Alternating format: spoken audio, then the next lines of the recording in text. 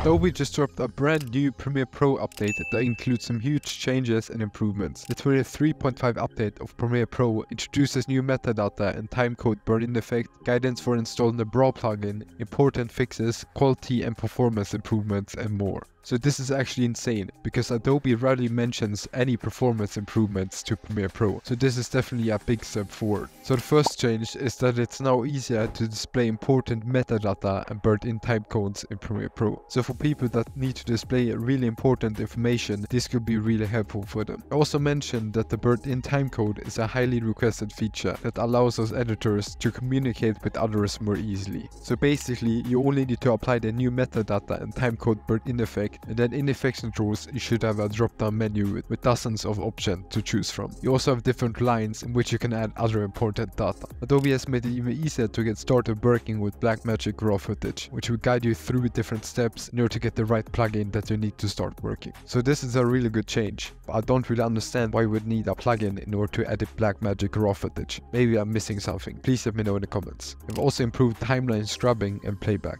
Quote, we will continue to focus on performance and quality enhancements. So we made optimizations to how the timeline feels when you're working on it. Dragging and play it always feels smooth and precise, with your cursor perfectly aligned to the frame. I'm really glad that they are finally working on some good playback improvements, since editing on 4K can be quite annoying as the playback can be really slow. You can now also keep track of when your team project is saved and fully synced up. The tooltip will also notify you that changes made offline and locally will update when they're connected to your internet. And speaking of team projects, you can also choose an autosave location in where all your saved versions will be stored. So currently in beta is a new audio auto tagging feature. Quote, the new audio auto tag feature in Premiere Pro automatically categorizes audio files into dialogue, music, sound effects, or ambience. Surfaces easy to use controls specific to that category in the central sound panel, so you can get to work quickly creating professional quality sound. So this is really useful for those who are doing sound design and other important stuff like that. Adobe is still working on SRT support for Premiere, which they have been doing since Premiere Pro version 23.4, which I covered on a previous video if you want to check that out.